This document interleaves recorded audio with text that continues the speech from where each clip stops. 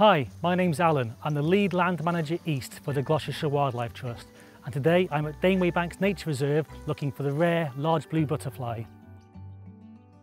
The main reason the large blues went extinct alongside loss of habitat was due to a lack of grazing. There was a huge change in grazing management at the start of the 20th century, and this change wasn't initially noticed as there used to be a huge number of rabbits.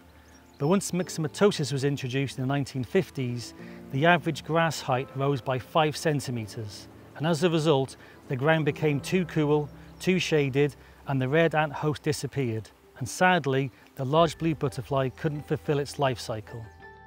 The large blue was reintroduced at Daneway Banks in the early 2000s, and after many years, the population's grown and grown and grown.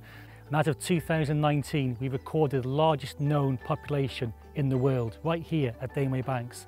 And not only is the large blue thriving here, this is a fantastic example of species-rich limestone grassland, for which only 1.5% remains in all the Cotswolds.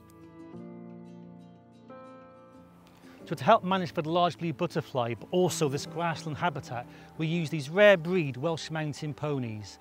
And what they do is, as you can see, they're grazing, and this lowers the grass height. And by doing that, it allows the ground conditions to become much warmer, and this allows the red ant, which the large blue needs to fulfill its life cycle, to thrive.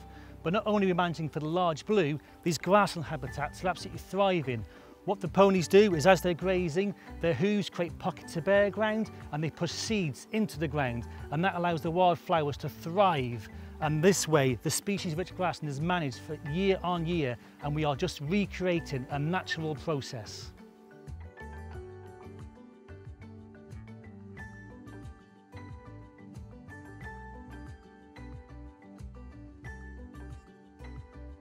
This little pink plant in front of me, this is wild thyme, and this is a larval food plant for the large blue butterfly. And this taller plant here in front of me, which is just coming into bud, this is marjoram, and this is also a larval food plant here at Daneway Banks. This marjoram plant now is absolutely perfect for egg laying. This is exactly what the females are looking for. They're looking for the really tight closed buds, as they will on wild thyme. Wild thyme flowers earlier. Once that's in flower, they then come to use the marjoram, and the females lay their eggs right down within the buds. And what that's for is, when the egg is then hidden, it will then hatch, and the caterpillar will then burrow into developing seed heads, and it'll feed there for about 3 weeks.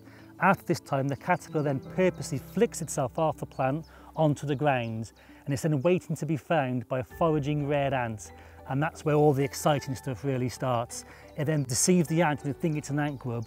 It is then taken back within the ant nest and then feeds on ant brood until it then pupates and becomes adult butterfly next year. The key things to look for when identifying a large blue is, firstly, it's not a massive butterfly, but it is larger than other blue butterflies found here in the UK.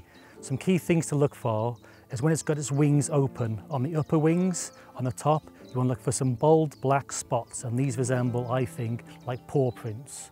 And when the wings are closed, you'll notice black spots with a distinguishing white ring around them, and it lacks any other orange coloration, which you'll find in other blue species found this time of year. And large blues are typically on the wing from early June into mid-July, but this can vary with seasonal fluctuations, but give or take, that's about the best time to see them. The success with large blue here is thanks to our partners who co-own Daneway Banks here with us, the Royal Entomological Society, but also a huge thanks to the Large Blue Committee who are very supportive in anything and everything we do here at Daneway Banks. Now we've got this thriving population here, this is just the start. Now we want to see more. Now we want to see the large blue found throughout the Golden Valley, throughout the Stroud Valleys and throughout the Cotswolds, and it's going to start right here.